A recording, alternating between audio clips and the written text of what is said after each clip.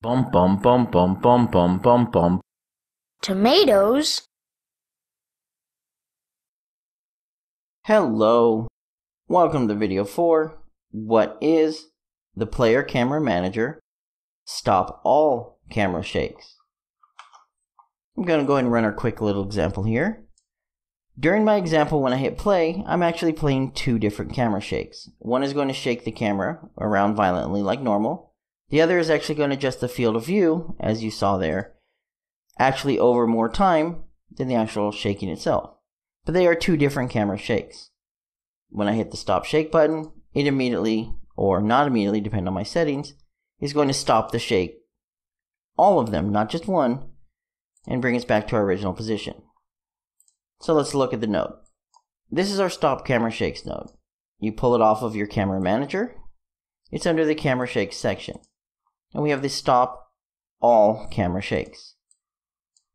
As you can see, it's pretty simple. It's going to take in the target, which is our camera manager, and then a boolean for if it stops it immediately or if it stops it slowly over time. In terms of how it works, up here, like I said, am playing a camera shake and saving it in a reference here. And then I'm playing another camera shake. If we look here, you'll notice this is camera shake 2. And this is a different camera where it's just adjusting the field of view.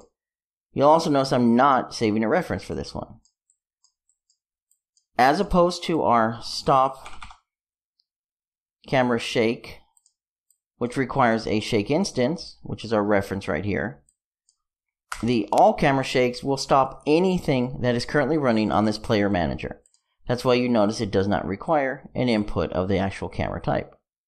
And of course, immediately, if we uncheck this and hit play, our shake will slowly move back in. Let's get a good offset.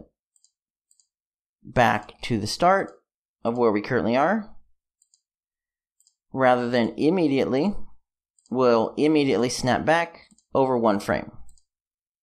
So if you want a slowly stopping camera shake, you would use the unchecked immediately, and if you want to snap back immediately, you'd make sure it's checked. That's going to wrap up our stop all camera shakes node.